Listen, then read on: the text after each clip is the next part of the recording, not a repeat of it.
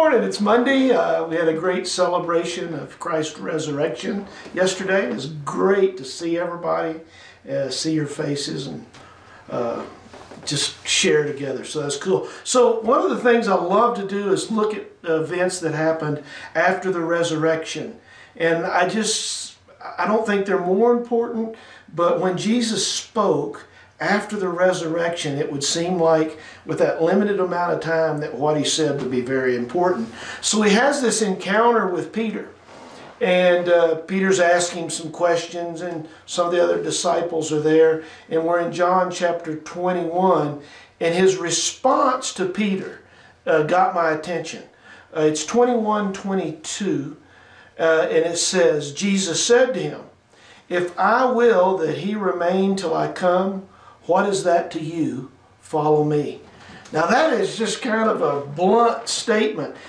He had asked Jesus, because Jesus had told Peter that he gave him some things, and all the interpretation of it was that Peter would be a martyr for him, that he would die.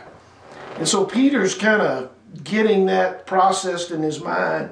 You can look at those verses ahead of it, and he's processing it in his mind, and he looks over at John, who Jesus loved very much. He said, "What about that guy? What's going to happen to him?"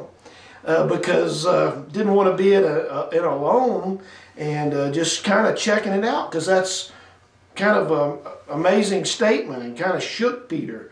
And Jesus tells him at that point, "Look, you follow me. It's none of your worry what I do with someone else."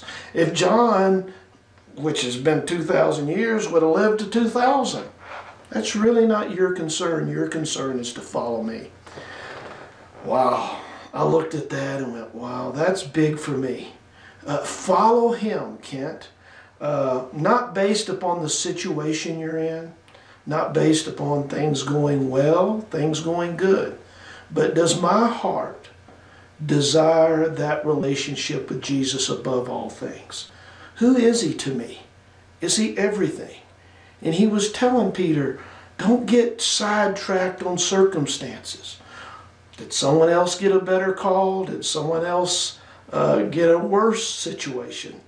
That's really not what I base my faith in following him on. I base it on my love for Christ. He wanted for Peter to get that and to learn that.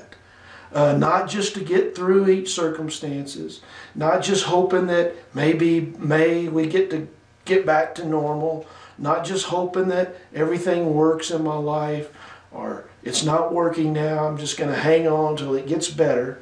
Getting better is not the issue. The issue is follow him.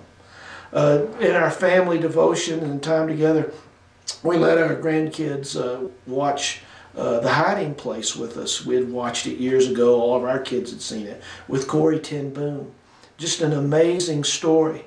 Her sister, Corey's sister Betsy, says something while they were in prison. And she says, "We can testify now that Jesus will come to the darkest, deepest pit because we were there and he met us." May that be how I follow. That wherever I'm at, whatever circumstance I'm in, may I see Jesus there with me. May people know that he's there with me, so that I can testify to anyone in any situation, whatever you're going through, Jesus will be there with you, because I saw it myself. How's your walk doing? How's your faith going? God will reveal those things to you. One of the things I'm working with now is some things are going on in my life, and I'm going, I want to be faithful in that. I just don't want to endure that. How's your walk?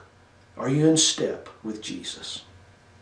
Lord, use this to help me and my brothers and sisters follow you as you asked Peter, in Christ's name. Amen.